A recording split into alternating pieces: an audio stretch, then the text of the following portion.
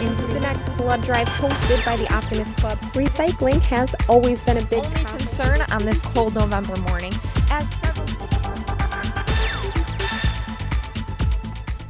when most students think about their college learning experience, they think about attending class, homework, and group projects. One program that enables students to go beyond the learning experience is the undergraduate research program. UW-Whitewater is one of few universities to have a designated office for undergraduate research. This program gives students the ability to explore what they are interested in, discover their strengths and weaknesses, and open up opportunities for closer relationships with professors. There are many different ways to get started. There are students who have their own ideas, who would write a proposal, and the proposal is reviewed by an internal committee, and by internal I mean Whitewater committee, composed of faculty and staff members.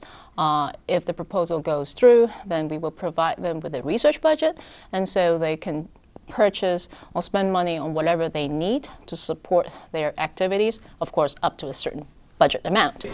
Although undergraduate research is heavy in the sciences, there's a lot of involvement from the creative arts and all 4 colleges on campus.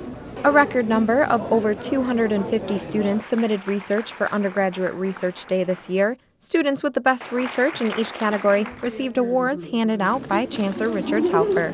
I think that everybody should conduct research for the simple fact that, it helps them in, several different areas, such as, they're presenting, speaking, getting to know new people, networking. Benefits of undergraduate research are not only seen by students, but for professors as well. I heard from a lot of colleagues that having a student or more than one student working with them is probably one of the strongest motivators for them to keep their research agenda going. To learn more about getting involved in undergraduate research, you can contact the undergraduate office at urp.uww.edu. Reporting outside McGraw, I'm Abigail Hantke.